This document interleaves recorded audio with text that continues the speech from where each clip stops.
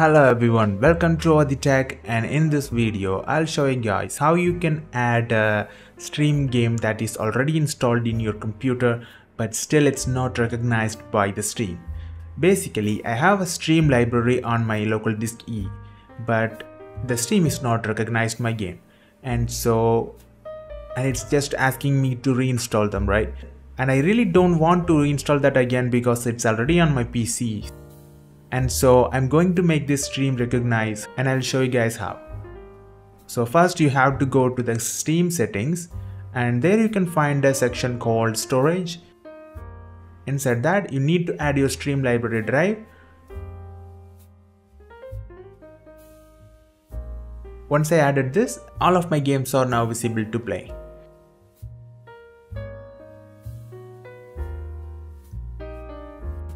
As you guys can see, I didn't have to install it again. So I hope this helps you guys. Feel free to like this video and share your thoughts in the comments below, and I'll see you guys in the next video, and bye.